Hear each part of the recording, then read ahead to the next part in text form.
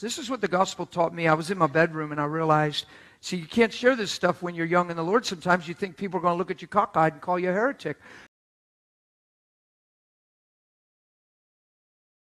But I realized I was a house fit for a king my whole life and never knew it. I was predestined for destiny. Like, He paid a high price to obtain me.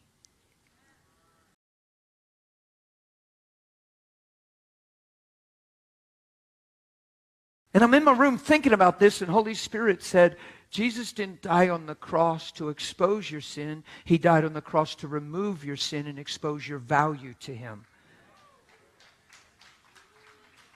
No preacher in my life ever told me that. Everybody always told me He died because I'm a sinner.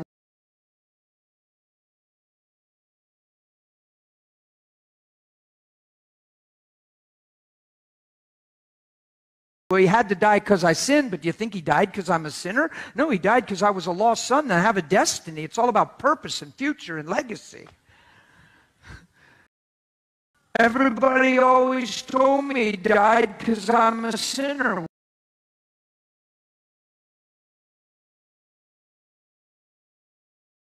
Who pays a high price for nothing? And He shed the blood of His Son to obtain me. And He believes the price is well worth the purchased possession.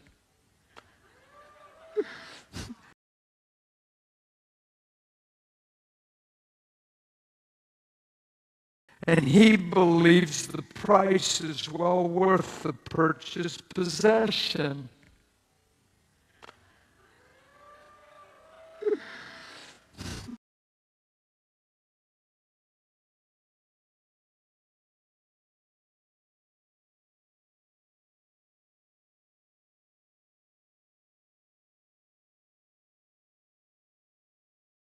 He doesn't want to live with a house made with hands. When Todd said, I heard Dan years ago say, God could live anywhere. What I say is He could live in a castle in the sky. He could sit it right in the sky. Because He's God. He could do it. The most massive mansion castle you've ever seen in your life. And the north, south, and east and west could see it all at the same time if He wanted to. Right?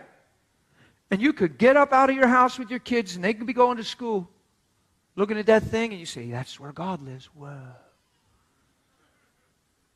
But He doesn't want to do that. He wants to live in you. So that people look at you and go, whoa.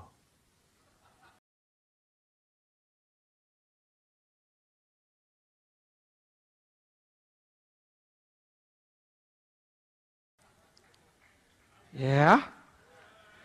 He paid a pretty serious price to move inside of you. If I'm reading my Bible right, sin evicted Him from His home. And He paid a price and dealt with the problem and moved back in and made all things new. Tore out the whole inside of that thing and put all new inside. Yeah.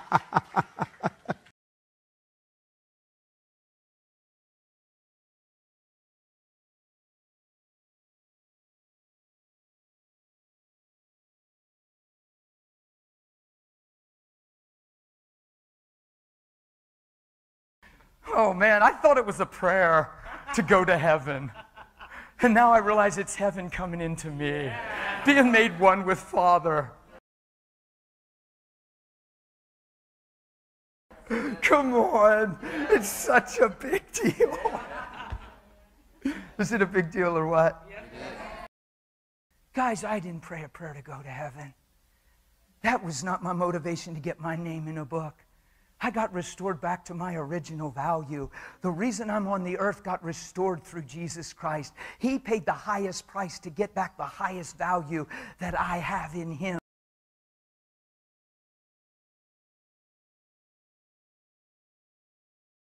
And that's to walk in His image. Come on, it's to manifest His heart. It's to see myself the way He sees me so I can see you the way He sees me. Because then I can love my neighbor as I love myself.